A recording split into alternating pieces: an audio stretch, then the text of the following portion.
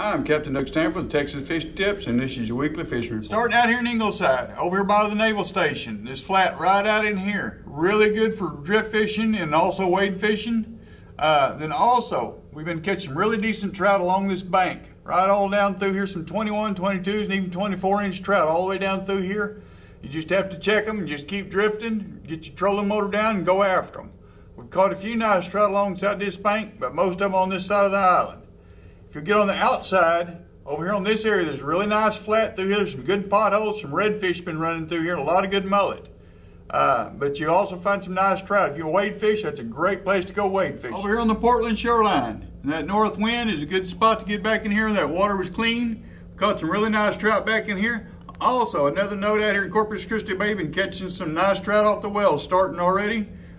Catching those on live pinfish, but also on live shrimp. Don't forget to register for the tackle t-shirt every week, and then also the power pole will be given away with Gulf Coast Marine. Thanks for watching. I'm Captain Stanford.